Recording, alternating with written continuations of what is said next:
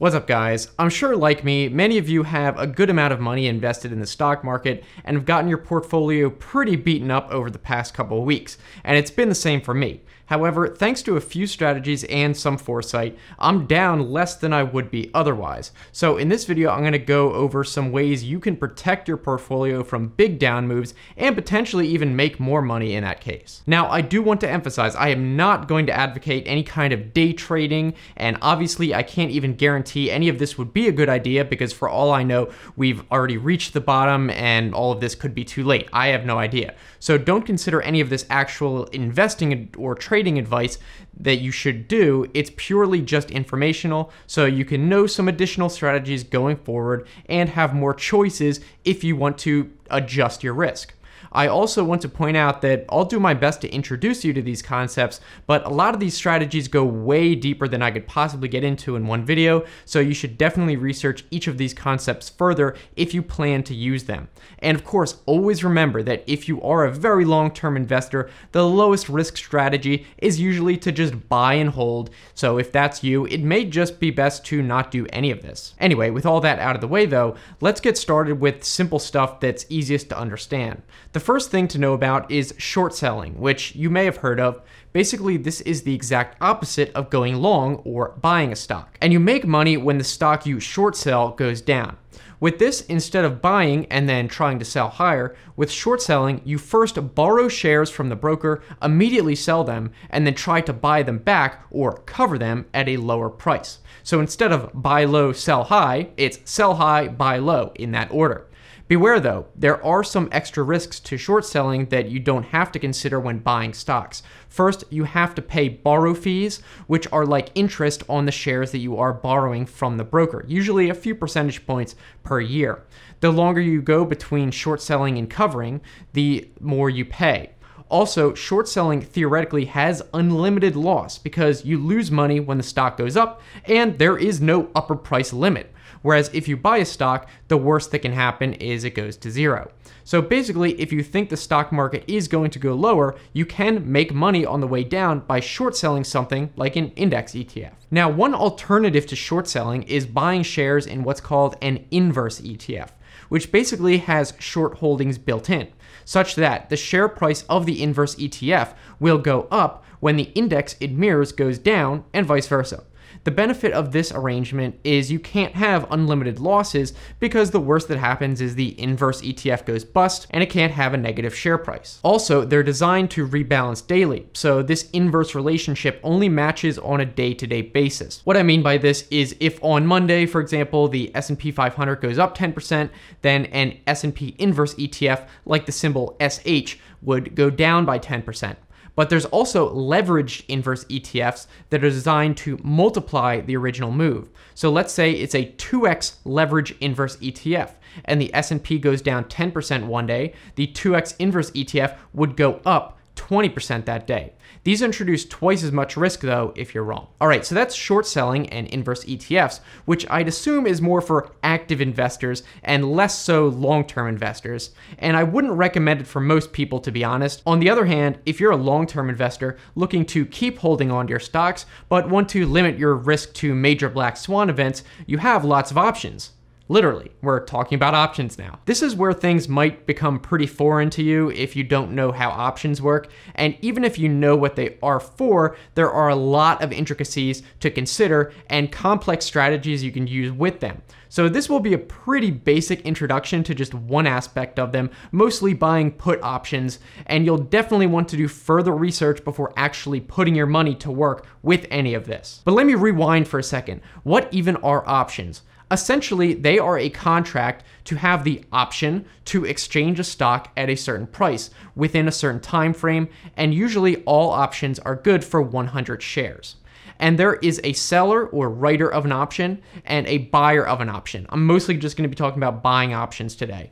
And there are basically just two types of options, either a call option and a put option. If you buy a call option, you're basically saying you want the option to buy a stock at a certain price. And if you buy a put option, you want the option to sell your stock at a certain price. But there are two other components to know about, which are the expiration date and the so-called strike price, which is just the price the particular option is based around. And of course, these options aren't free and costs money to buy, called the premium. All right, this might sound complicated, so let me give you an example. Say you own 100 shares of Apple stock and Apple is trading at $300, so it's all worth $30,000. You're worried about the price of Apple going down. So you buy a single put option with a strike price of $300, the same price it's trading at right now, and an expiration of 3 months out. And you pay a premium of $6 per share for this option, which is $600 total for it. Now, this put option will give you the right to sell your 100 shares of Apple to the seller of the option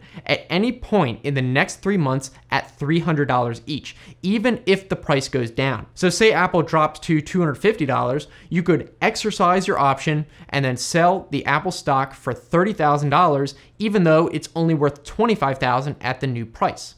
But here's the cool thing. You don't have to exercise the option and actually get rid of your Apple shares because the contract itself has value. So you can just sell the option itself for a profit instead. You can sell it back. In this example, because the put option has a strike of $300 and Apple is at $250, your contract will now be worth around $5,000 more because it's for 100 shares. So you can just sell the option to another buyer to get rid of it at a profit, basically canceling out whatever loss you had from the Apple shares losing value. This is why buying put options is often compared to buying insurance. You don't actually have to own any stock though to buy an option in the first place. You can just buy one to bet the stock will go down and then sell it before expiration. There is more that you need to understand that I'll get to in a second. But if you're wondering about call options, they're basically the opposite, where instead of profiting when a stock goes down, you profit when a stock goes up, because a call option gives you the right to buy a stock at a strike price. So if you buy a $300 call option for Apple and the price of Apple goes to $350, you make $5,000 because it's for 100 shares. Before you go out and buy options though, there are two more critical factors in options you must understand. First is time value and the other is volatility. First, let's talk about time premium or time value. It's also called theta value. It doesn't matter, it's all the same thing.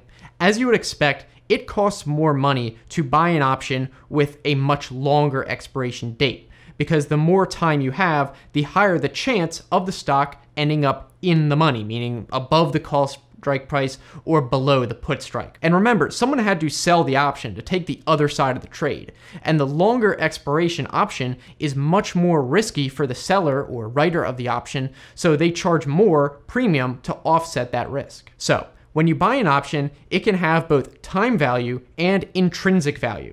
The time value is just the value the option has just from the chance of the stock price going through the strike by expiration, whereas intrinsic value is from the actual difference in stock price and strike price. I think it's time for another example. Let's take our $300 strike 3-month Apple put option again, and the price of Apple stock is also $300. And say you paid $10 a share for the option, so $1,000. Right now, the option has zero intrinsic value because the strike is the same as Apple's price. So it would be pointless to exercise now. But right after you buy it, the contract is still worth $1,000 because of the time value. So you could resell it pretty much what you paid for right after you buy it, assuming the Apple stock price doesn't move very much. But if you wait 2 months, say, and Apple's price is still at $300, that time value has diminished, and it might now only be worth $400 or $4 per share if you went to resell it. And by the time expiration happens, there is no time value left. So if Apple's price hasn't dropped below $300, that option is totally worthless. One consequence of this is you need to consider the premium in your profit and loss potential. Because say at the 3-month expiration, Apple is at $290. Because the put option has a strike of $300 and it's good for 100 shares, its intrinsic value is $1,000 because it's the difference of 300 and 290 times 100 shares. So you can either sell the contract or exercise it and get $1,000 for it. But remember, you paid $1,000 for the premium on the option 3 months ago, so you've just broken even. On a put option, your break-even price is always the strike price minus the premium. And for the call option, the break-even is the strike price plus the premium. So in that example, it all worked out because the final value of the contract was at least as much as the premium paid. But say you paid $15 a share for the option or $1,500 total for the $300 strike price. And again, it expired when Apple was at $290, so a final intrinsic value again of $1,000. This time, you actually paid $500 more in premium than you got back. You actually lost more than you would have had you not bought the option at all because you paid too much premium. Before we move on to volatility, two quick side notes. First, the price of options premium is obviously going to be proportional to the price of the underlying stock. So on Amazon, which has a cost around like $2,000 per share at some point, that option is going to cost way more than on AMD, which is only like $50, because a $2,000 stock is going to move way more in dollar amount than a $50 stock. And even if both move by the same percentage, but that should be common sense. Next side note is most of the time, it does not make sense to exercise an option early long before expiration, and instead you should usually just sell the option back. This is because if you exercise an option, say a month early, you profit from the intrinsic value, but you forfeit the time value. Whereas if you sell the contract, you receive the profit from the intrinsic value plus whatever remaining time value premium. Now, besides how long until expiration and the price of the underlying stock, the other major factor that affects the options prices is volatility, specifically what's known as implied volatility, which is basically how big the movements in a stock or the market as a whole are expected to be. On a stock like Tesla, which is known for having large percentage swings in price, options are relatively going to be a lot more expensive than something like Berkshire Hathaway, which is more stable. And it might not be so obvious because Tesla stock costs more than Berkshire, so its options will cost more anyway. But what I mean is the break-evens on Tesla will be a larger percentage away from the strikes than on Berkshire. But here's where things get tricky, because implied volatility can change over time or in a very short amount of time, which heavily affects your profit or losses in ways that might not be obvious. Take Tesla, for example. Let's say Elon Musk makes a tweet that says, in 1 month, I'm going to make an announcement for Tesla that will change the world forever. You are going to absolutely lose your mind. Immediately after that happens, the expectation for Tesla stock changes. You'll probably expect, wow, people are going to buy a lot of Tesla stock before this announcement, or man, if this announcement is really that great, Tesla stock will go through the roof. To account for this, those selling options are going to demand more premium because obviously Tesla is going to start moving more than usual because of this upcoming announcement. So they will demand way more premium than before to take on that extra risk. So say you have a Tesla call option or even a put option expiring in 2 months after the announcement. Your option is probably worth way more than it was before, even if Tesla stock hasn't moved much. So you can kind of think of the volatility like a multiplier of time premium. At least that's how I think about it. Now, volatility can work either for you or against you depending on the circumstances. Obviously, if you are holding an option when volatility increases, you benefit because you can now sell back your option for more than you could before. In fact, if volatility increases enough, the overall value of your contract could actually go up even if the price moves against you slightly. However, if volatility is much higher than usual, you have to be careful of what's called a volatility crush. This happens when volatility drops a lot quickly, which often happens after pre-scheduled binary events like earnings or an expected announcement. In our Tesla example, let's say you think the announcement is going to be awesome and the price is going to skyrocket. So you buy a call option and pay a ton of premium. Doesn't matter the exact amount here, it's just an expensive option. But that's fine, you think, because there's such a good chance this price is going to the moon. But the next day, Elon Musk comes on stage and announces some boring new car no one likes, or even a decent car, but not nearly as game-changing as his tweet suggested. So the stock price only goes up a little bit. Well, now that there is no more mystery, volatility on options prices are going to plummet. So no one is willing to buy it back from you at that high price anymore. Even though the stock price moved in your favor, because the thing that was expected to move the price turned out to be a dud, your option is actually worth less than before. So you lost money because one factor of the options prices, volatility, went against you, even though the price moved with you, and even though the timed expiration was basically the same. Now, how can you tell what the implied volatility of a stock is? Most decent trading platforms should tell you on what's called the options chain, which is just a list of all the options available for a stock. And the volatility might be different depending on how far out the expiration date is because of stuff like announcements, like in our other example. But not only is it important to know about the volatility of the individual stock, but the market as a whole. In times like this, where we have a black swan event, such as a virus going around, obviously the entire market is going crazy with huge swings in prices on basically every single stock, even the S&P 500 index itself.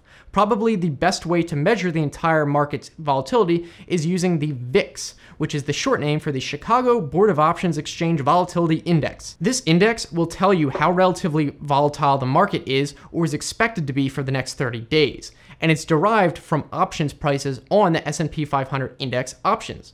So the VIX doesn't determine options prices, but rather the VIX tells you about options prices.